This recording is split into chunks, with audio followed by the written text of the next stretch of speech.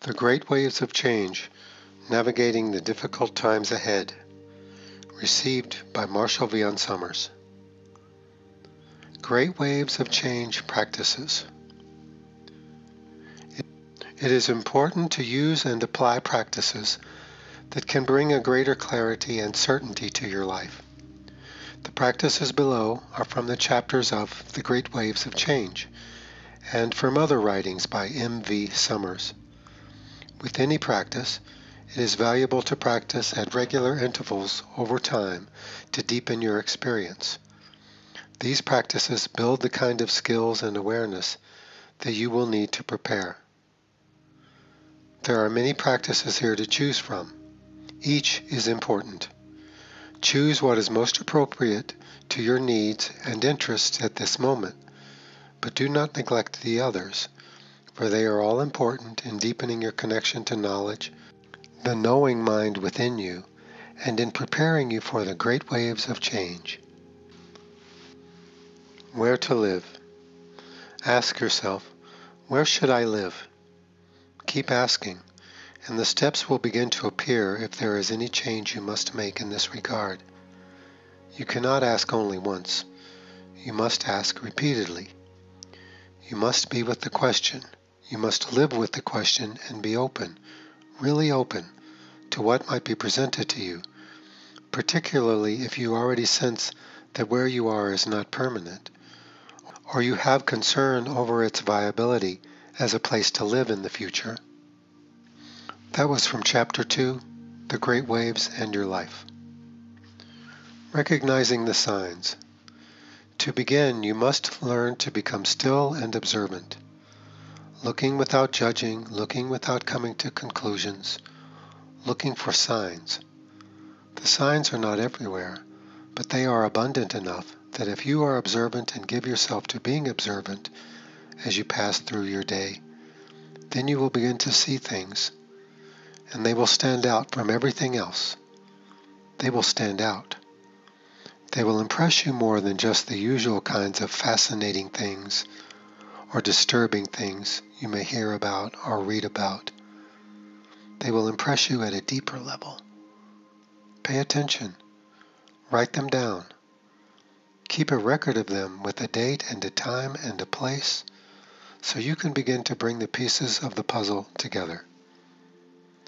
That was from Chapter 4, The Freedom to Move with Knowledge. Where you are now. The great evaluation begins with taking stock of where you are now, how you spend your time, your energy, your focus, and your interests. Where is your life being given away? What is it being focused upon? Where is it being assigned? You only have so much energy in the day, so much time in the day, and so much space within your mind to consider things. Where is all that going now? What are you doing? What are your priorities? Where are you gaining energy in your life, and where are you losing it? To whom are you losing it, or to what are you losing it? Where do you feel certainty, and where do you feel uncertain? What relationships are you in now that give you a sense of certainty and direction? Which relationships cloud that certainty or obstruct it completely? Where are you right now? Who are you with, and what are you doing with them? What do you own, and is it giving you strength or taking strength away from you? What do you believe, and are your beliefs giving you clarity, or are they a replacement for knowledge itself? Where is your time going? If you sit in meditation, what is concerning your mind? Where is your mind going, and what problems is it solving? The above was from Chapter 5, the deep evaluation. Possessions. Begin then with simple things. Review everything that you own. Everything that you own, even insignificant things, has a value to you of some kind and in a subtle way represents an influence. If your life is full of things that have no usefulness or purpose, then they are taking time and energy from you to a certain degree. You still own them, and so you are still in relationship with them. They are occupying space in your home and in your mind. Everything you own really either needs to be fundamentally practical and necessary, or personally very meaningful, and that meaning must come in a way that supports who you are now and where you feel you are heading in life. From Chapter 5, The Deep Evaluation. Sorting out possessions. The process is one of sorting out, bringing a greater objectivity into your life, looking at every possession that you have and asking, is this really useful to me? Is it personally meaningful to me? And does it enhance and strengthen my awareness and understanding of myself? Chapter 5, The Deep Evaluation. Relationships. Regarding relationships that you choose and select for yourself, you must evaluate each one.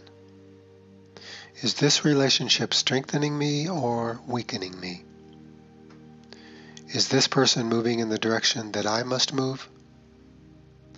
Do we have a greater destiny together, or should I release this person to follow their own journey in life? Chapter 5, The Deep Evaluation. Evaluating discomfort. The truth is, you are not where you need to be in life, and you know this, and that is why you are uncomfortable. Do not try to get rid of the discomfort, for it is a sign within you that your life must move, that there is change that must be brought about, and that you must do it. Allow yourself to be with the discomfort. Feel it. See what it is telling you. See where it is taking you. Where are the points of discomfort? Where is the lie being lived in your life? What are the mistruths you are telling yourself about your relationship with this person, this place, or this thing? Chapter 5, The Deep Evaluation. What to watch for in the world. You must become aware of situations around the world regarding the availability of food and water. You must become aware of changes in climate and its effects upon food production in the world, and its effects upon the well-being of people in both urban and rural environments. You must be aware of political and economic instability and how it is manifesting within certain places. You must be aware of any outbreaks of pandemic illness. You must be aware of conflicts that continue to exist and conflicts that may emerge in the future.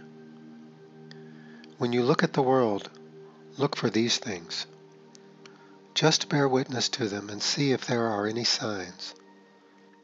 Not everything you will look at is important. Not everything you look at will be a sign. From Chapter 6, Relationships and the Great Waves. Doing what you know.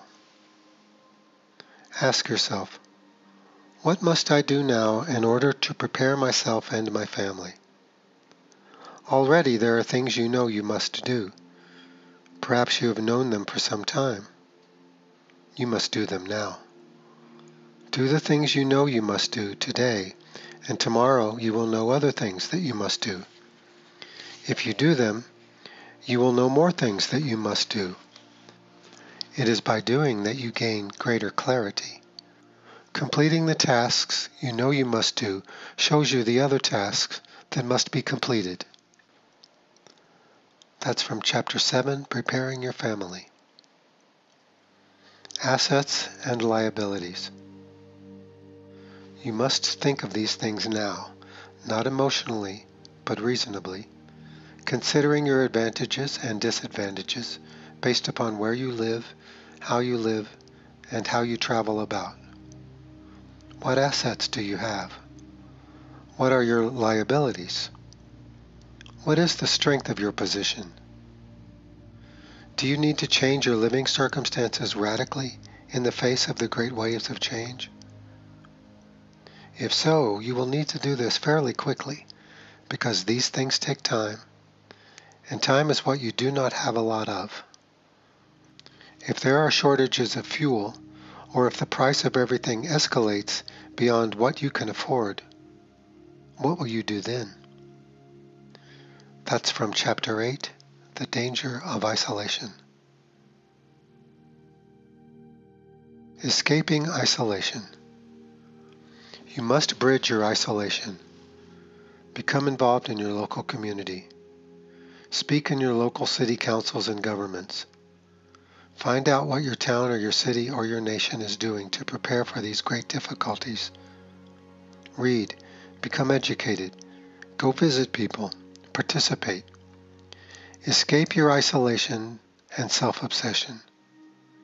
Become involved. Become an advocate. Share the revelation in this book with other people. Read what other people are discovering as they begin to discern the great waves of change. This is healthy for you. It is redemptive for you. It will give you confidence if you act. If you do nothing, your confidence will fall away and you will sink into despair. Then you will be truly powerless and truly vulnerable. Chapter 8, The Danger of Isolation. Dangerous places to live. If you live in a desert region of the nation, you may have to leave, as there may be no water for you in the future, and it may be very difficult for food to reach your community. Do not live near moving water, near rivers that will overflow in the face of violent weather and changing climate conditions. It is wise to move away from coastal regions that will be affected by violent weather, and in many cases from certain large cities that will be subject to extreme social unrest. Chapter 8, The Danger of Isolation. How knowledge speaks to you. Knowledge will speak to you through your thoughts, through your feelings, but it will not speak through fear. It will not speak through fantasy, and it will not speak to your preferences. You must be open, asking knowledge within yourself. What must I do now? What is the next step for me? How shall I regard this particular situation? What decision should I make regarding this particular thing? Chapter 8, The Danger of Isolation. Bringing questions to knowledge. Here you must bring everything to knowledge. Ask knowledge. Is this a good idea? Ask knowledge. Should I follow the recommendations of this person? Perhaps you will feel resistance. Perhaps knowledge will be silent. Both indicate that you should stop and not proceed with that decision or follow that person. Chapter 8, The Danger of Isolation. People and community. Rethink your life, your relationship with where you live, the house you live in, your work, your transportation, your relationships. Who is wise amongst those whom you know? Who has skills? Who is strong? Who can face the great waves of change? Learn what the resources of your community are. What can they provide? What assets do they really have that can support you and your community? Chapter 8, The Danger of Isolation. Where to place your faith. Your question, then, is where will you place your faith? Where is your faith placed even right now? What will give you truth, strength, confidence, courage, and determination? What will give you the power to overcome your own weaknesses, your own ambition, your own inhibition, and your fear of disapproval by others? What will give you the power to overcome your social conditioning to meet a greater need and a greater set of problems? What will keep you above fear and hopelessness? That's from Chapter 11, Where Will You Place Your Faith? Beginning Guidelines. Recommendations for living in a great waves world are really only beginning guidelines because everyone's circumstances will be somewhat different, and everyone has a unique mission and purpose in life to discover and to fulfill. So beyond establishing initial steps and building a basic foundation, you will have to rely upon knowledge within yourself and knowledge within others to navigate the changing and uncertain times ahead. That's from Chapter 12, Your Purpose and Destiny in a Changing World. The importance of inner preparation. Your inner preparation here is more significant than anything you do on the outside, for whatever you do on the outside is a temporary expedient. You cannot store food for the rest of your life. You cannot protect yourself from every event and eventuality. You cannot stockpile for decades. And there will be no place on earth that will be entirely safe or beyond the reach of the great waves of change. Chapter 12, Your Purpose and Destiny in a Changing World. Knowing the Truth. There are 3 stages in knowing something: seeing, knowing, and acting. The knowing aspect of this, the second part of this process, involves a deeper resonance and self-inquiry. One must ask, is this the truth? Must I take action regarding this? You can even take a position against what you are seeing to see what kind of response occurs within you. You may test it in this way. You may challenge it. But in the end, if it is true, you will see there is a great certainty that action must be taken regarding that which you see and know. That's from Chapter 14, Seeing, Knowing, and Taking Action. Studying the great waves of change. One must be willing to look, to really look at something, to really look at the great waves of change, to read about them, to investigate them, to see what they are, to learn more about the great waves and how they are affecting people in the world today, and their potential for altering the course of human history. What are the implications? People have studied this. Intelligent people have looked at this and are warning others. What is the meaning of this? What are its implications? How could it alter your life and the lives of other people? Chapter 14, Seeing, Knowing, and Taking Action. Being with what you know. Then there is being with what you know and have seen. What does this really mean for me? Is this really true? And what must I do? Again, Chapter 14, Seeing, Knowing, and Taking Action. What undermines your certainty? Observe yourself. See what your mind tells you. Listen to the different voices within you. Do you use reason or emotion or the consensus of others or authority figures to dissuade you from being with something that you see? What are the ways that you undermine your certainty and invalidate your own experience? Do you use reason or faith or assumptions or other people's authority or convention or history? What do you use to betray yourself and your experience? You must know this. You must know both your strengths and your weaknesses. You must know your tendencies regarding seeing, knowing, and acting. What will you follow? The great waves of change are coming. They are building. They are emerging on the horizon. They are already affecting millions of people around the world. What will you do now? What will you follow? What voice within yourself will you follow?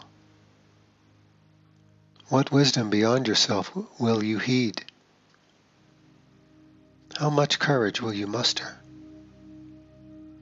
How far will you go in your preparation?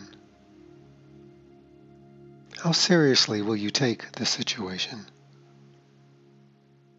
To what degree will you compromise yourself to meet the intentions or the expectations of others? Preparing your children. You must prepare your children, for they will be living and entering into a world of ever greater change and difficulty. You strengthen them not by telling them what is coming, but by strengthening their connection to knowledge, by teaching them the difference between fantasy and reality, by helping them to discern the nature of their own strengths and weaknesses, by sharing with them the wisdom that you have learned in life, and by showing them where they can gain greater wisdom through the experiences of others. The above are from Chapter 14, Seeing, Knowing, and Taking Action. There is much more wisdom to be found at www.greatwavesofchange.org. Stillness Meditation Practice. Practicing stillness is essential if you are to experience the deeper movement of your life and to receive the guidance of knowledge within yourself in preparing for the great waves of change. Here you will be going beneath the surface of your mind to experience quieter levels of thought, or even no thought at all. This is extremely restful and rejuvenating. There are 4 important elements to build a meditation practice of this kind. First, it is important to practice in a quiet place without distractions or interruptions. Dedicate, if possible, a small place in your home for this purpose and enhance that environment to support your practice. Second, you need to be physically comfortable while you practice. Since you will be sitting for this practice, find a comfortable chair or cushions to support you. Third, you will need to approach your practice with a passive attitude. This means that you're in a relaxed state of mind, not trying to get anything such as insights or answers. You are moving towards achieving a state of stillness or meditation. Lastly, you need something to focus your mind on so that it does not constantly wander. You can do this either by following your breath or by uttering silently a meaningless word or sound. If your mind begins to wander to thoughts or memories, gently bring it back to your breath or to the sound that you are using. Whatever happens, just keep bringing your mind back to your breath or your sound. Keep bringing your attention back. Using your breath or this sound will, over time, bring you into the experience of deeper and more subtle levels of the mind, like a pebble sinking into a deep pool. Here you are entering the realm of knowledge, beyond the reach of the intellect. Therefore, to begin, take time and go to your dedicated practice space. Turn off your phone and any other devices that could interrupt your practice time. Sit comfortably in a chair or on the floor. Take a series of deep breaths in order to relax. Close your eyes and begin to focus on either your breathing or upon a word or sound. You can naturally follow your breath, or you can utter a word silently. In the study of steps to knowledge, the sound na-ran is recommended. Here you say to yourself softly, na, on the inhale, and ran on the exhale. Whether you follow your breath or use a sound such as na-ran, it is important to stay with it. Your mind will tend to wander, calling up images or problems, memories or concerns. As you continue, practicing stillness will become easier, and you will find yourself experiencing a very relaxed but alert state. If you find initially that you tend to fall asleep, this is all right. It just means that you may have a pronounced need for rest. Eventually you will not fall asleep, but instead achieve a state of meditation, which is actually even more restful than sleep. Be patient in learning to meditate. It could take several months to establish this practice. 20 minutes of meditation twice a day will bring tremendous rewards. Studying steps to knowledge will give you a solid foundation for building this and other practices that will deepen your experience. Here you are taking a journey beneath the surface of your mind into deeper states of consciousness. You are building a strong connection to knowledge, a connection that will stay with you in all circumstances. This will give you strength, clarity, and certainty in the increasingly uncertain times ahead. 4 Pillars Review Practice. Take some quiet time each week to review the 4 pillars of your life, remembering that each pillar is important. Though one may require more effort or attention at any given moment, they are all equally important. Like the 4 legs of a table, each must be strong. No one pillar can be sacrificed for the others. You cannot build one to the neglect of all the others, or nothing great can be given to you or realized because you will not have built a strong enough foundation. The pillar of relationship. Come to the first pillar, the pillar of relationship, which includes your relationships with people, places, possessions, and even with situations and conditions in the world. Feel the condition of this pillar, the condition of your relationships. Ask within yourself, is there anything I need to know about any of my relationships? Ask this question in such a way that only yes or no can be the answer. If the answer is no, that is fine. Yet, if the answer is yes, then seek out which relationship this might be. If a relationship comes to mind, ask yourself, is there something I need to know here? Then open yourself to receive what that could be. This may only take a moment, but you must be very present.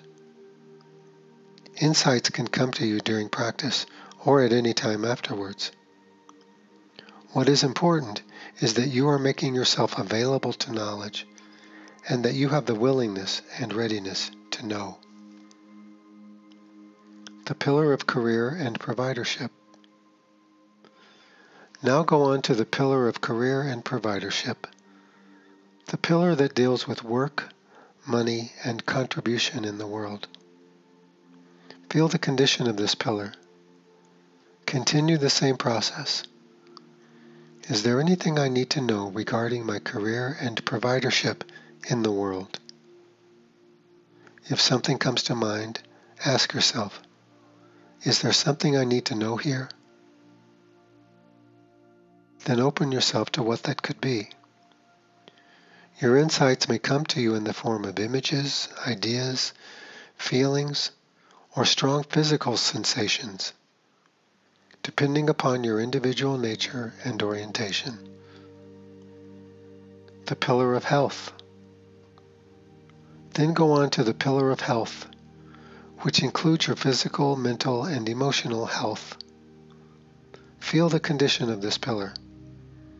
Ask yourself, is there anything that I need to know about my health or about the health of those who are close to me? If something comes to mind, ask yourself, is there something I need to know here? If there is, open yourself to it. Face it. Receive it. The pillar of spiritual development. Then go on to the pillar of spiritual development and feel the condition of this pillar.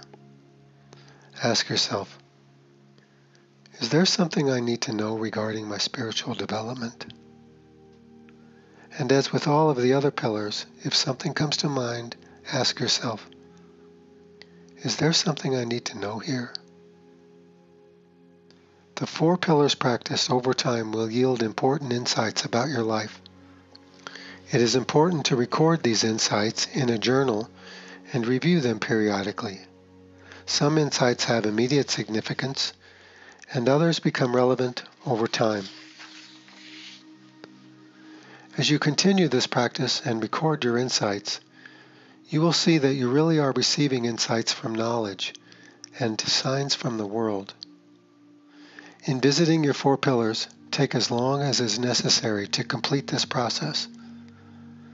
This will give you the structure you can use to maintain an awareness of these 4 fundamental areas of your life. As you practice over time, you begin to build, brick by brick, stone by stone, a foundation that the world cannot shake or undermine.